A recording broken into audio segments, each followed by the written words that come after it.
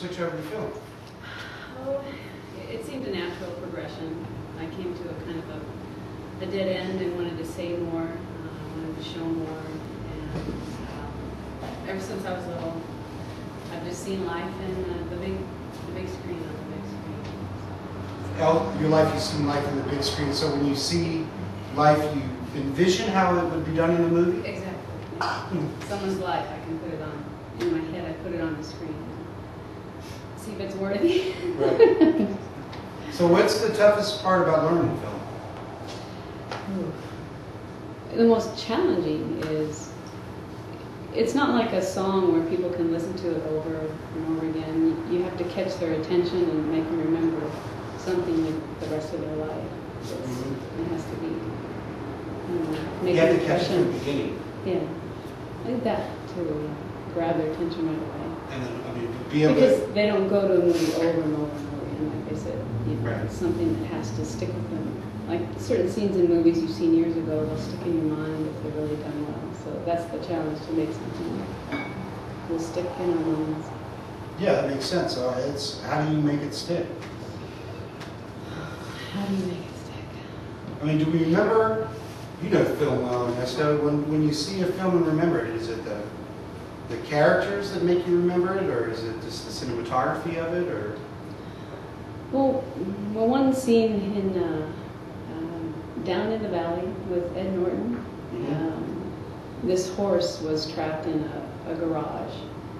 And that scene has stuck with me ever since. It was a powerful, powerful scene. The sound, the why the horse was in there, kind of everything came, the meaning of the movie came in to be known by this one horse, this one scene.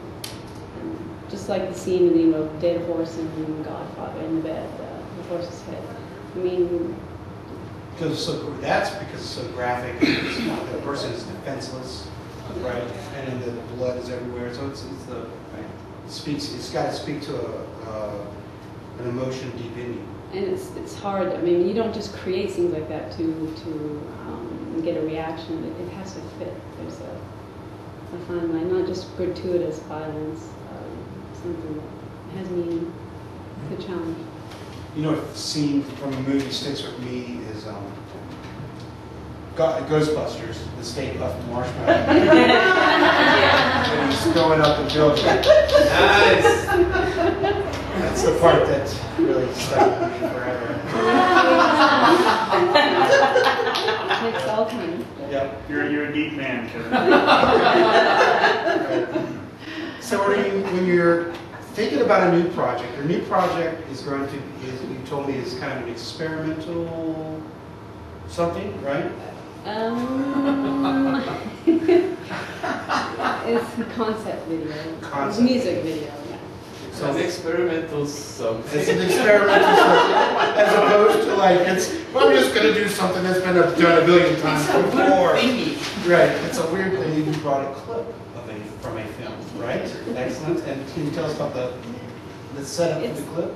The latest film I did, it's called Rumors Fly. It is about a plastic bag that parallels the escape of a thief. It follows a thief. It follows, yeah. All right. Yeah. Let's You've got the remote. The It's just remote. the very beginning. Let's see if I'm really technologically challenged. I'm going to try and hit play. Did you hear that? Yeah, That's encouraging. That's good sign. That's good. That's I can hear the beat too. This is our stage, our director, stage manager, technician, Cultural, technological barista, novice.